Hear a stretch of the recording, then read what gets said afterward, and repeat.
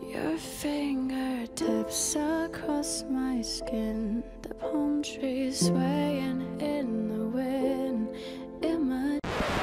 Whoa, pause the video. Why, boss? You're playing Smart Knight's gameplay. We don't do that kind of thing on this channel, remember? Oh, right, boss. There we go, thank you.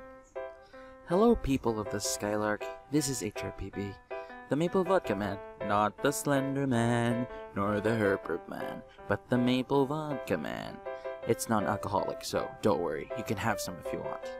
A lot has happened in the world of Spy Knights since the last LoveEcto.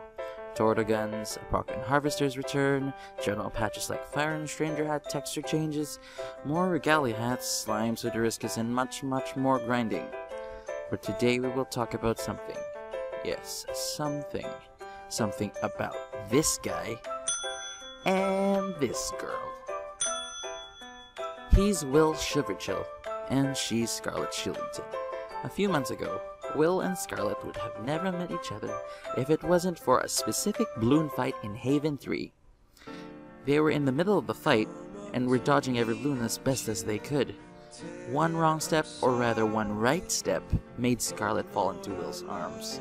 She felt embarrassed for tripping. He had mixed emotions like happiness for being accused of doing something he shouldn't have done, remorse, relief that it was a woman and not a guy, because yeah, jubilation, and all in all curiosity about who this beautiful woman was.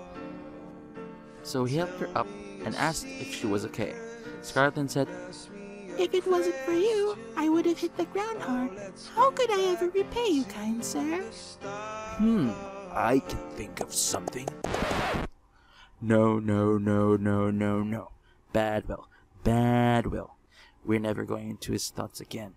This is what really happened. So he helped her up and asked her if she was okay. Scarlett then slapped him for not helping her up as soon as he could have and should have. Will then said in slow motion, "Why did you slap my foot?" As she was about to slap him again, she stopped mid-slap and rubbed her eyes. She then saw this handsome, innocent young guy who just helped her dodge a concussion. Long story short, they went to a hospital to get his face checked for possible lacerations and internal bleeding. Scarlett asked him if he wanted to go punch with her. Punch, new sport, don't ask. Anyway, when they came to his home, something evil, or rather someone evil, was there. It was Snakes as 17.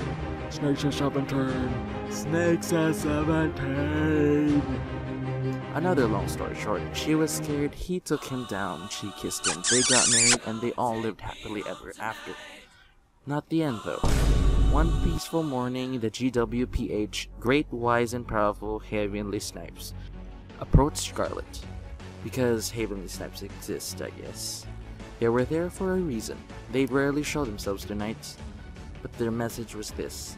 "Hello, my name's Scarlett. How did you know my name? We are wise and old. Of course we know everything. We even shut you guys down with our lasers for crying out loud." Damn, boss, you shouldn't tell them about that. "Oh, yes. Anyways, we have come to tell you something important. Your husband is the one who will save us all from destruction, so take care of him. We leave him to you."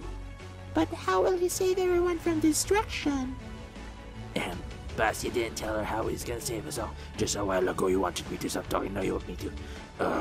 Okay. Your husband will use one object to save us all. One legendary object.